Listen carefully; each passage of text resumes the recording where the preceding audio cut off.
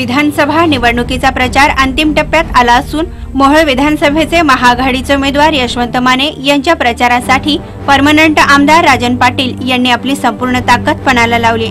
तर उमेदवार यशवंत माने उच्च शिक्षित असल्याने तालुक्याचा विकास करण्याची त्यांच्याकडे धमक असल्याचं त्यांच्या प्रचार सभातून दिसून आलं असून प्रचार सभांचा धुराळा उडत असल्याने प्रवास करत असताना वृत्तदर्पण न्यूज चॅनलला त्यांनी आपली प्रकट मुलाखत दिली। तर विरोधक आपल्यावर उपरा अशी टीका करीत आहेत। या प्रश्नाला उत्तर देताना यशवंत माने काय म्हणाले ते पाहूयात। नाही, हे चुकीचं आहे। मी उपराव किंवा पारका नाहीये, मी अनगरचाच सुपुत्र आहे।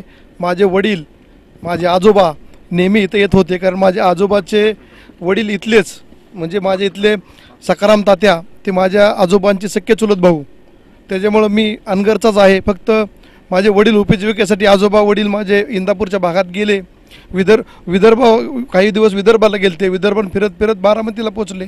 इंदापूर बारामती हा त्यांचं कर्मभूमी झाली। त्या ठिकाणी शेती वाढवत वाढवत व्यवसाय वाढवला आणि व्यवसाय वाढत असताना राष्ट्रवादी काँग्रेसची आवड निर्माण झाली आणि पवार साहेबांच्या नेतृत्वाखाली चांगल्या प्रकारे काम करत आहे। आणि पक्षाने आणि राजनजी पाटील मालक यांनी माझं काही गुण बघितले आणि स्वतःच्या अनगरचा सुपुत्र जर मला इथं उमेदवार मिळत असेल तर त्यांनी 40 उमेदवारांवरून माझी निवड केलेली आहे आणि मी अनगरचा आणि मोहोळचा नक्कीच विकासाच्या दृष्टीने मी प्रयत्न करीन। तर यासोबतच मतदारांना आपण काय आवाहन करू इच्छिता या प्रश्नावर बोलताना यशवंत माने, मतदारांना एवढंच आवाहन करेल मी, शेतकरी पुत्र जनतेचा राजा शरदचंद्रजी पवार साहेब यांना साथ देण्यासाठी मोहोळ विधानसभा मतदारसंघातून मला चांगल्या मताने निवडून द्यावं व राजन पाटलांचं परमनंट नेतृत्व जे आहे ते असंच 5 वर्ष पुढील टिकून राहावं एवढीच विनंती करतो आणि मी सर्व मतदारांना मला पाठिंबा देण्याची विनंती करतो।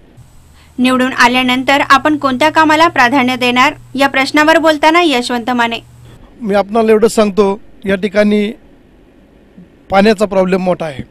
शिरापूर योजना असेल, आष्टी योजना असेल, ह्या योजना अपूर्ण अवस्थेत आहेत। ह्या योजना प्राधान्याने पूर्ण करण्याचा माझा पहिला संकल्प असेल। त्याच्यानंतर रोडचा प्रॉब्लेम आहे, असा हा विषय आहे। त्याच्यानंतर तुमचे पाठीमागील दुष्काळी परिस्थितीमध्ये विम्याचे पैसे इथल्या भागातल्या लोकांना मिळालेले नाहीत, ह्या गोष्टी अडचणीच्या निर्माण झाल्या होत्या। याच्यातून कसं मार्ग काढता येईल एवढंही मालकांच्या नेतृत्वाखाली मी बघितलं जाईल। मोहोळ तालुक्यातील अनगर गावचा मी रहिवासी असून माझी कर्मभूमी इंदापूर आहे, त्यामुळे मला उपरा म्हणणारेच उपरे आहेत। मोहोळ मतदारसंघाचा विकास हाच माझा ध्यास असल्याने मतदारांनी मताधिक्याने निवडून द्यावं असं आवाहन शेवटी यशवंत माने यांनी केलंय।